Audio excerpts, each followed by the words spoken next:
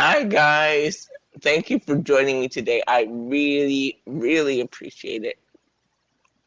Um, Today I'm going to talk about the business of love. The business of love. I had another title, but that other title is too fresh. I'll tell you about it later. Let's pray. Father, I thank you for this time just coming together through our screens, through our tablets, through whatever we have. Um, Lord God, just speak to us today in such a special way that it rocks our world and changes something in us. Because that's what a sermon is supposed to do. It's supposed to plant seeds so we can go and be changed. The preacher as well as the preached too. We all need to be changed by your word. And Father, I just pray that you permeate the atmosphere in a way that you haven't done before. Shift the the plates of our lives and shift things in our life. Take away everything that is not of you. Hide me behind the cross. Let Rachel die so you can live in our lives. Speak to me, speak through me. In the name of Jesus, amen. Hi guys, hope you're doing well today. Um,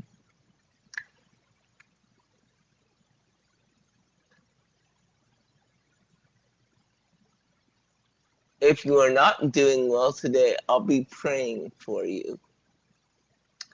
Um, and even if you are doing well, I'll be praying for you. Um, but I got to tell you about the other title of this sermon. As I said, the sermon is going to be called The Business of Love. But I did have another title, and it was The Business of Minding Your Own Business. Because this every debate I was thinking to myself that every debate that we have in the church, most of them is simply because humans, Christians included, have a hard time minding their own business. The whole uh, same-sex debate, the whole women in the church debate, the whole every debate that you can think of stems itself in people not minding their own business or people thinking that they have to have an opinion about everything. We live in a world that we just feel that we have to have an opinion or or have an opinion on everything, and we don't.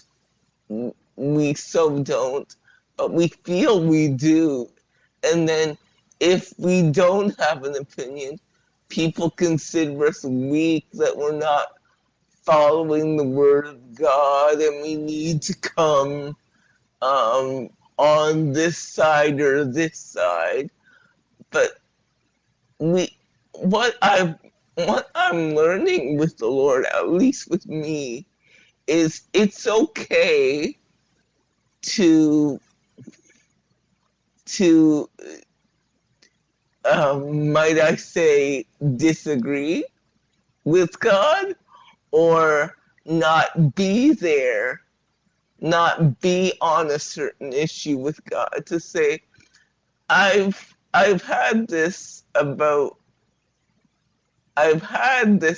some things that I've said, Lord, I don't agree with that.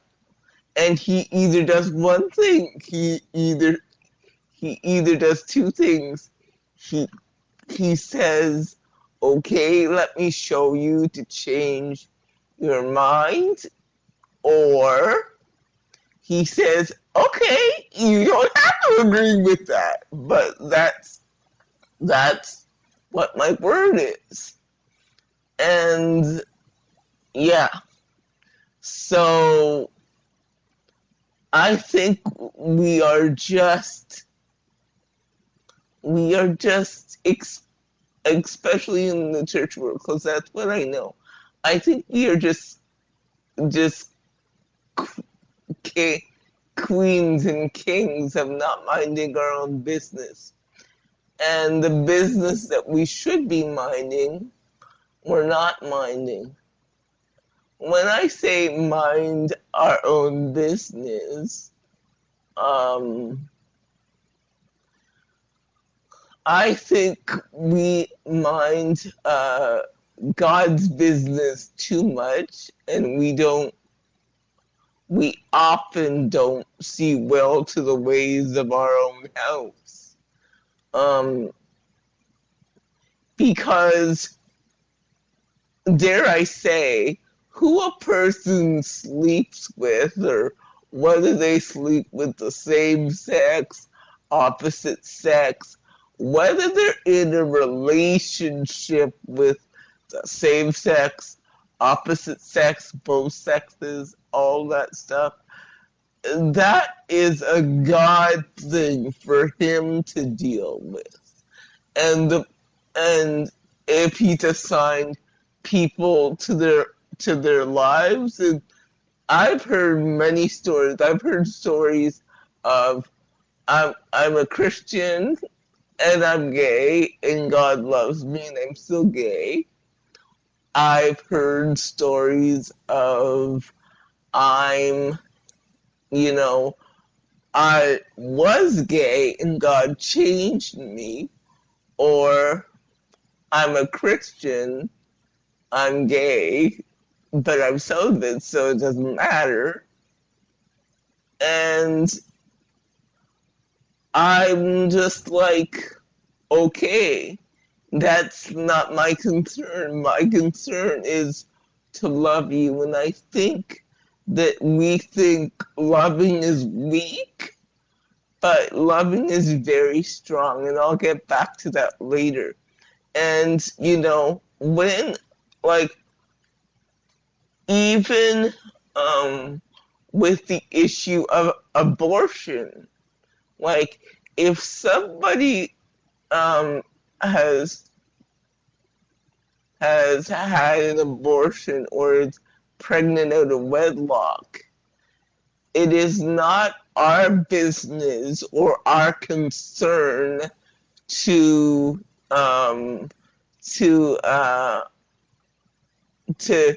put them on the right path or whatever. That's God's business. And one thing I know about God is he knows how to take care of his business very well.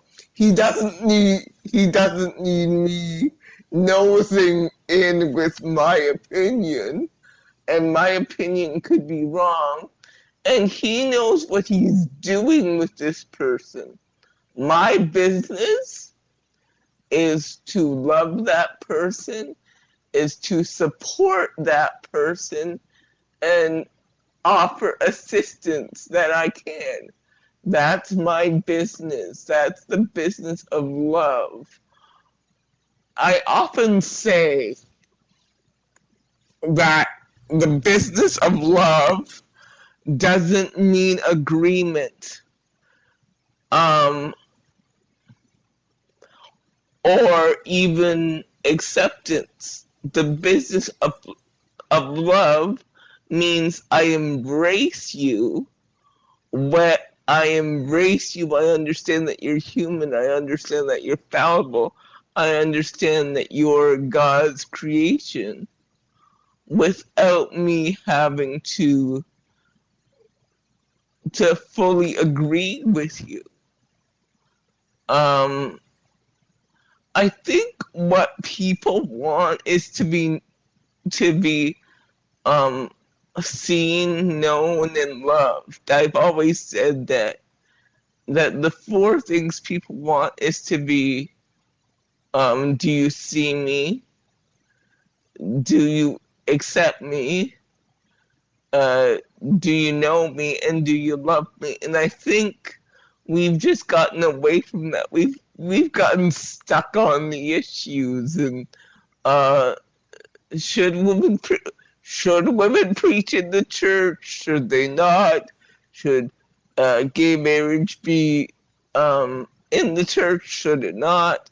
We get stuck on all these issues that are really none of our business. Because if a woman, if she feels called by God to preach, and she has the unction to preach, who are you to have an opinion to say that she shouldn't? If she shouldn't, if that's not something that God wants her to do, He will let her know in time. You don't need to have an opinion about everything. And the other day, I'll tell you about two stories. The other day, I was talking to someone, and I kind of got caught up in, I said, oh, I've heard some stories about that person. And the other person says, well, I don't like stories like about whatever people. And I stopped and I thought about that. Now, I'm not a person that likes to gossip, but like people do, even if you're not a person who who gossips or whatever, you keep to yourself. Sometimes I have the temptation to fall into to fall into gossip without even knowing that. And I said to myself, Rachel, what is this your business? Why do you need to know this information? Why is some part of you in glee because you're talking about what this person did, or oh, did you see? He says, what? He said, what are you so into the fact that whatever? It's none of your business. Stay out of it. And I said, okay, I'm checked. And I think that I think we have too many opinions on things we don't need to have opinions about. And I think that I think God is a big God, and he'll be dealing with stuff as He deals with them.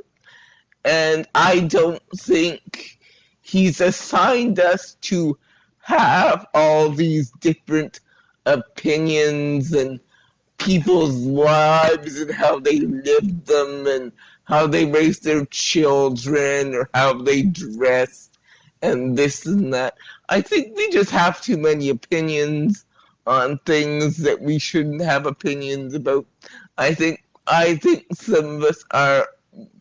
I think gossip creates glee in some of us, and it's dangerous because often when you're talking about someone else, you're not paying attention to what's going on in your house.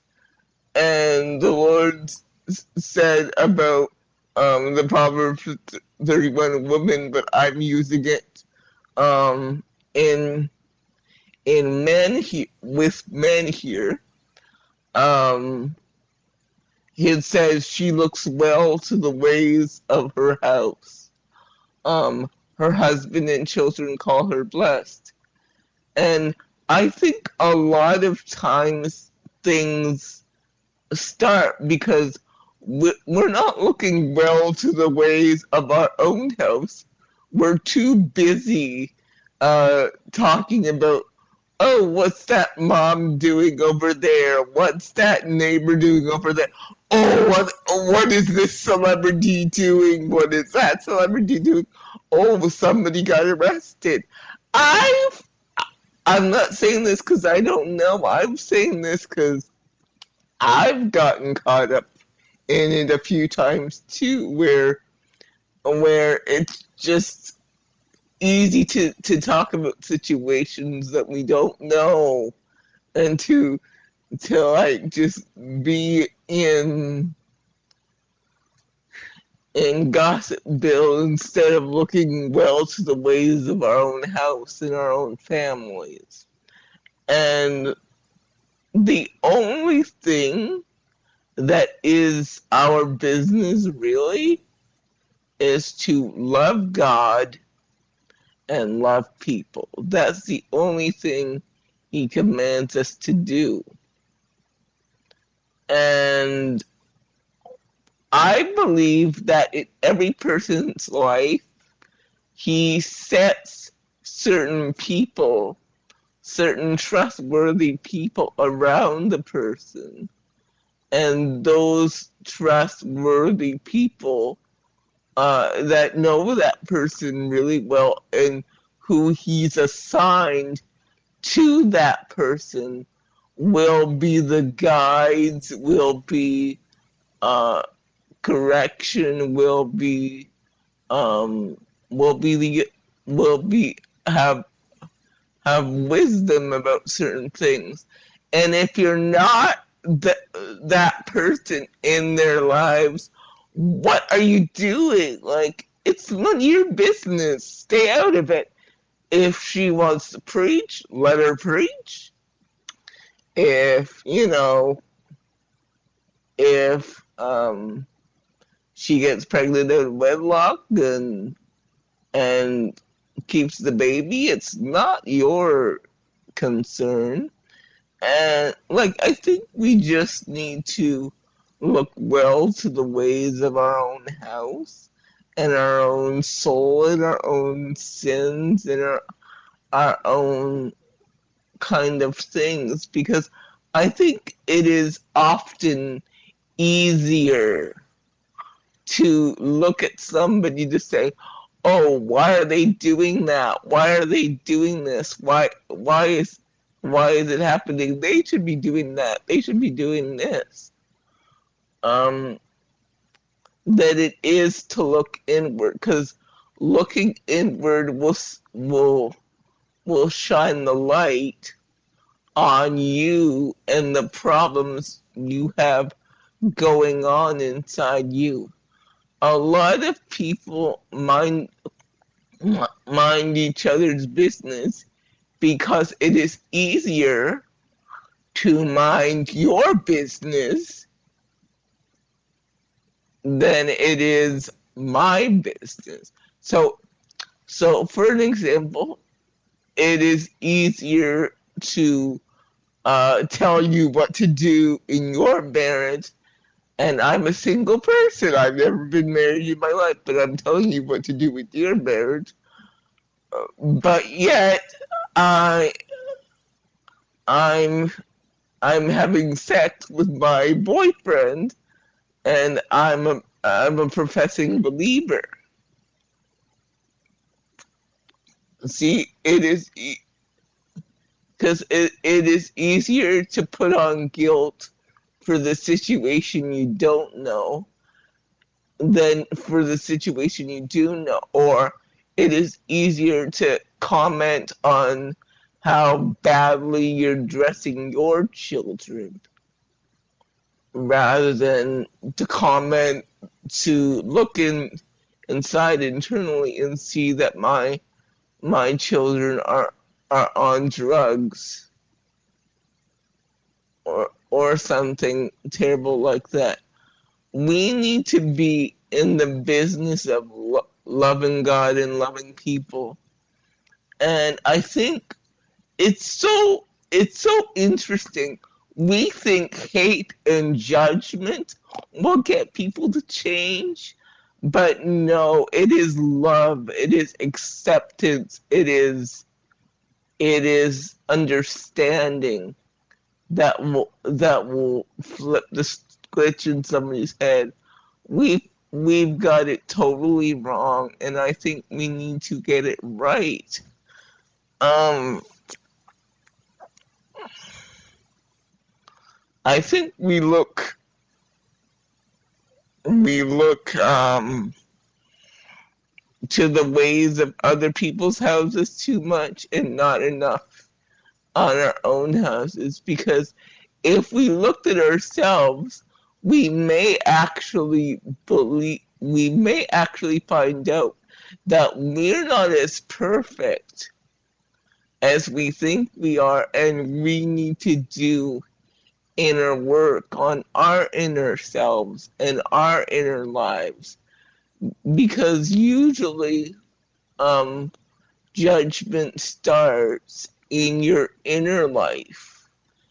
When I say inner life, I mean the life that you have inside of you, the life that you have in your own mind, in your own spirit, in your own head. It is much harder to look at that and assess that and heal that rather than to assess and heal other people's lives. I think it's so much easier. And quite often what we see, what we know is not the whole story. See, it's easier to comment on people we don't know than people we know. Like, we may see a headline and really just make judgments on things we don't know because of what we read in some paper and because of what we read in the news.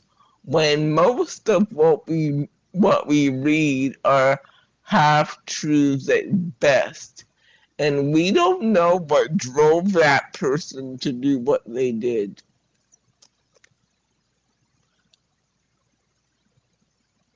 And although we all need to make judgments every day, but we don't need to be judgmental. Like, we can make judgments on a situation without judging the, the people.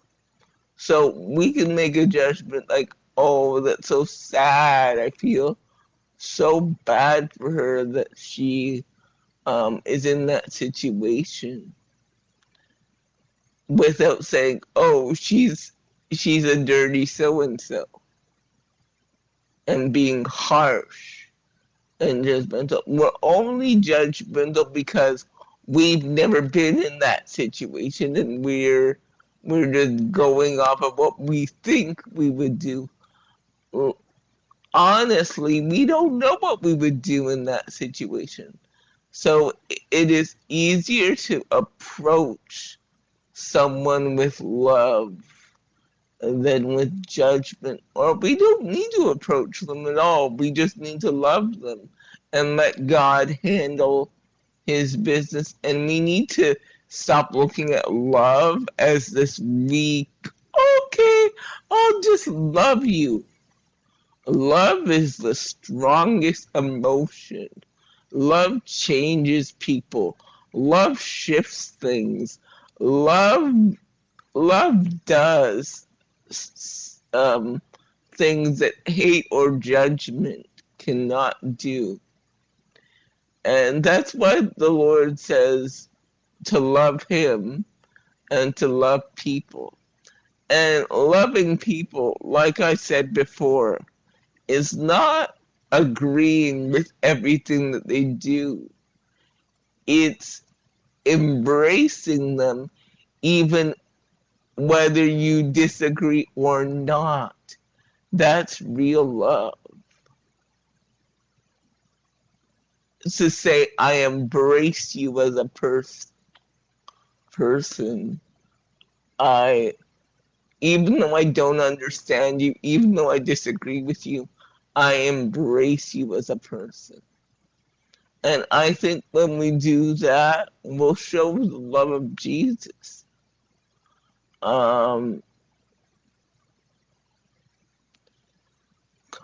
When Jesus corrected people, he did check people in the Bible, but when he did it in the most loving way.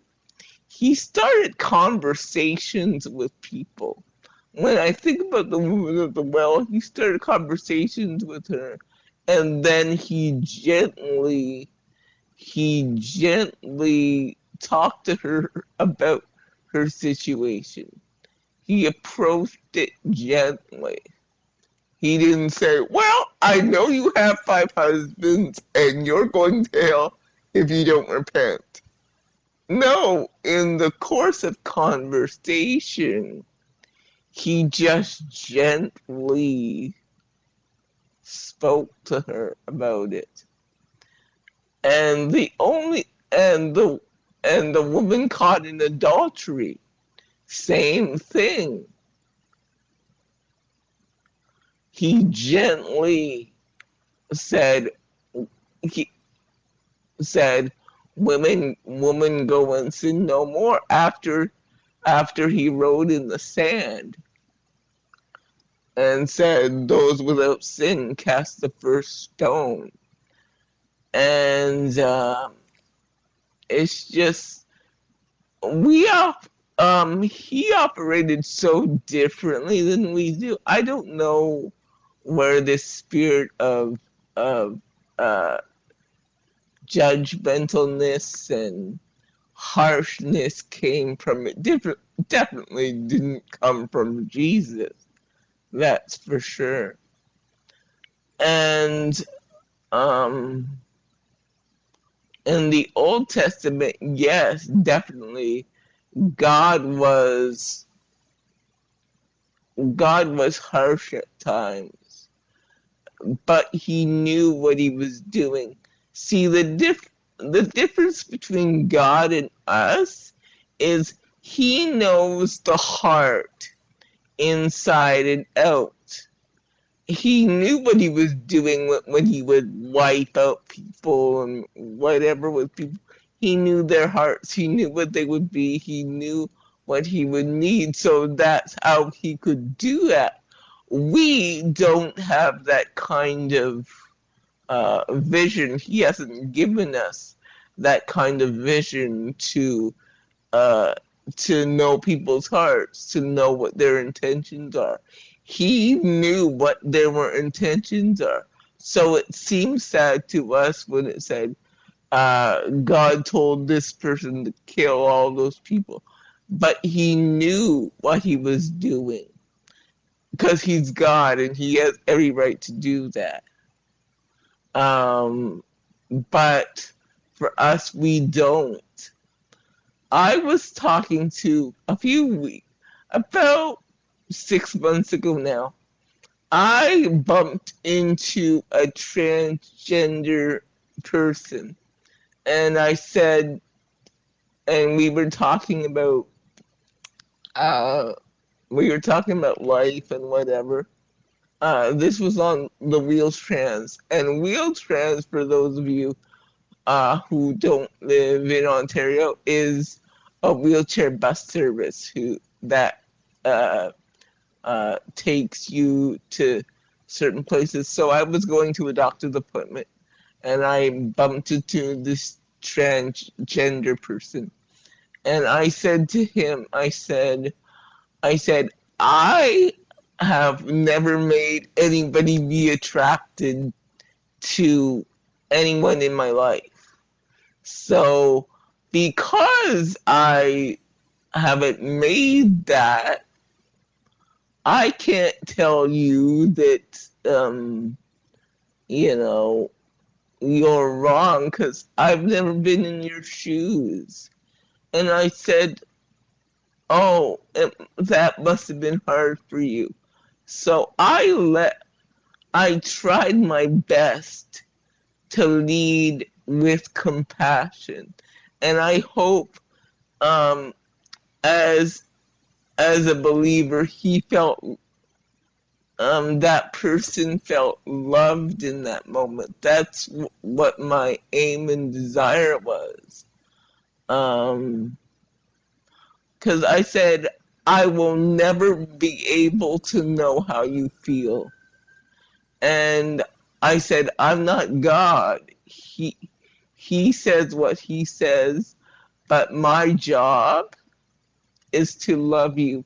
And I would hope that that person felt loved by me in that moment.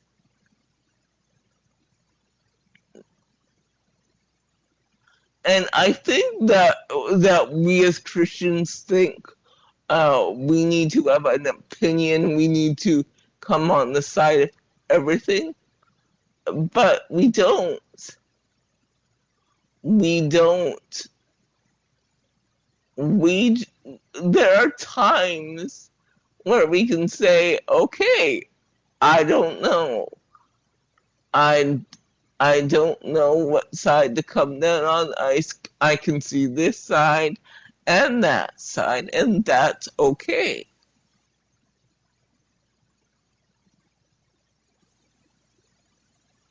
And it's all right to, what some people would say, live in the tension. It's all right to not have all the answers and to hold tension.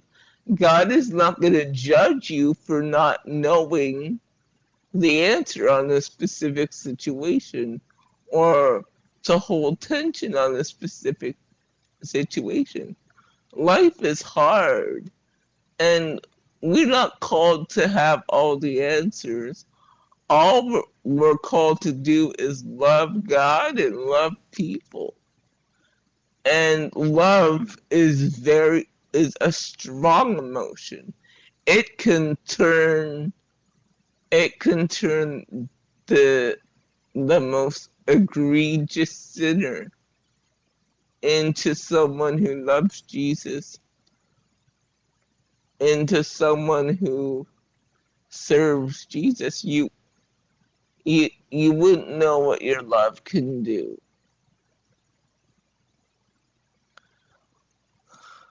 And we should be up to the business of love. I think that's the only business that we need to be up to.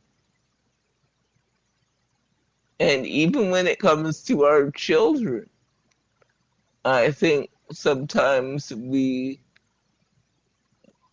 can teach them and not make it look like punishment. Because I think children are now, disclaimer, I don't have children, so, but I think, uh, being a child as I was, I reacted better to teaching from my parents rather than I did harsh punishment. And sometimes, natural consequences are the best teachers. Um, so teach them, um, instead of punishing them. That's what would have worked for me better as a child. I'm speaking when I was a child, because I when I was a child, reacted better to teaching rather than punishing. Because when you teach somebody, then they learn. When you punish somebody, they just feel bad about themselves and just feel punished.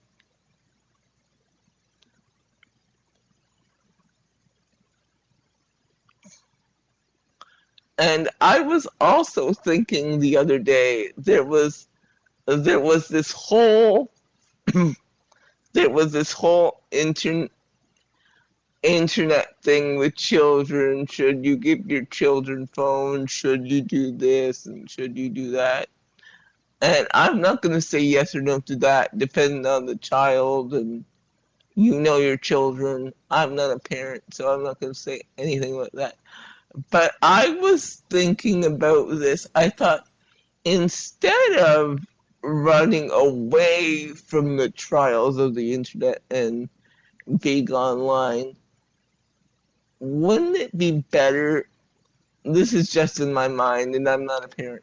Wouldn't it be better, though, to teach them to sit with them on Facebook, to sit with them on Instagram and say, hey, here's Facebook, here's Instagram, and really have a discussion with them about it instead of saying, no, you're not getting the phone, you're not getting the internet.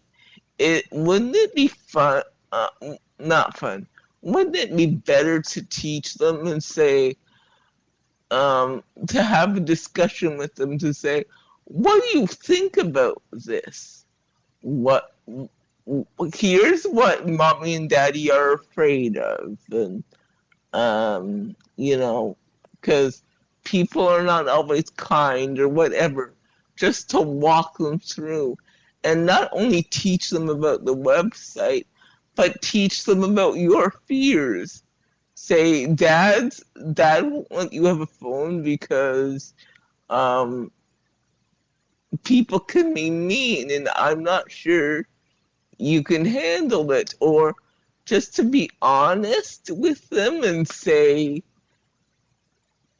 come from a place of honesty and loving them and just telling them not everyone can be nice. And then if you're afraid of depending on the age of the child, if you're afraid of them bumping into porn, well then, depending on the age of the child, teach them about porn. Teach them or have a discussion with them. Do you know what this is? Do you know why mommy doesn't want you to see that? And then you can go into a whole thing of value and self-worth for girls and boys.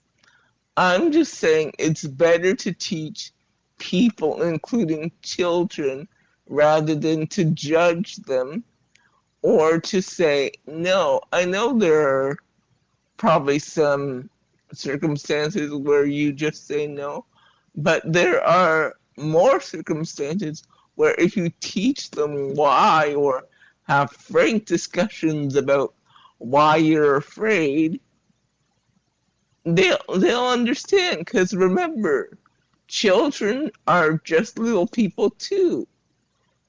And sometimes, I know with me, when I was a child, I was very sensitive.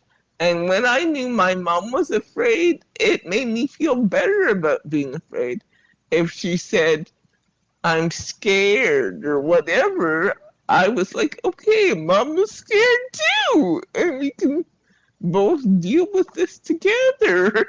You know, I think what parents need to know from someone who doesn't have children but was a child, parents need to know that it's okay to be human in front of your children. It's okay to admit you're scared. It's okay to admit you don't know. It's okay to admit you're just human. And the child will respect that. It's okay to share your fears if you don't like so-and-so, instead of saying you can't see that person again to your teenagers. You can share your fears. You could say, well, I just sense that he's not a good person and I want you to be okay and safe. children are not looking for perfect parents. Children are looking for parents who love them, who see them, who understand them, and accept them. That's what children are looking for. And I'm saying that as a child who was just looking for that herself when she was a little child and when she was a teenager. I wasn't looking for my parents to be perfect. I was just looking for acceptance, love, and the fact that they knew who I am and I could just be home, I could be myself, I could bring all my weirdness home and all that stuff. That's what I was looking for. Anyway, I don't know how this turned into a parenting thing, but that is my 2 cents about it. I'll see you soon, guys. Take care. Bye.